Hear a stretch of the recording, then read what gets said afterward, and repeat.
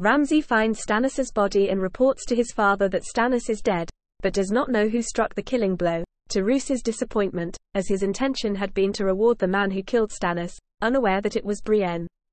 After Brienne and Sansa reach Castle Black, Brienne later confronts Davos and Melisandre.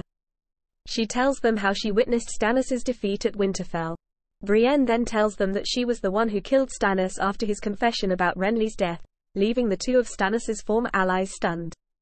When preparing to march on Winterfell, the Stark army camps at the same location that Stannis had his forces camp out when planning his own invasion of Winterfell. Later, Jon and Sansa debate over Davos, and Sansa criticizes Stannis's defeat at the Battle of the Blackwater, his kinslaying of Renly, and his death, all while Davos was his advisor. Though all Davos did was persuade Stannis not to take Melisandre to the Blackwater, he played no role in Renly's death, and was not present at the Battle of Winterfell.